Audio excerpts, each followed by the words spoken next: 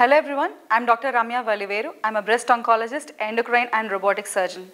So whenever we are counseling a patient for total thyroidectomy or a hemithyroidectomy, so they ask us if endoscopic or robotic is superior to open surgery. So I explain to the patients like this.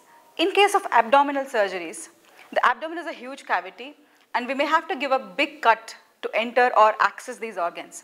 In case of thyroid, the thyroid is just here in front of your neck. And if we give an incision in front of your neck, we have very easy access to thyroid.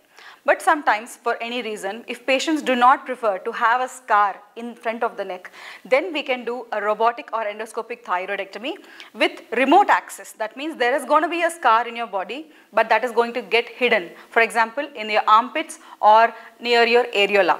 So there is no advantage of doing endoscopic robotic thyroid surgeries over an open surgery. It's just to avoid a scar which is visible in front of your neck. But I have to add here that the scar that we give for thyroidectomy is a very well healing scar, and the neck wounds usually heal without any infections. So you can choose whether you want to undergo endoscopic, robotic or open surgery based on this information.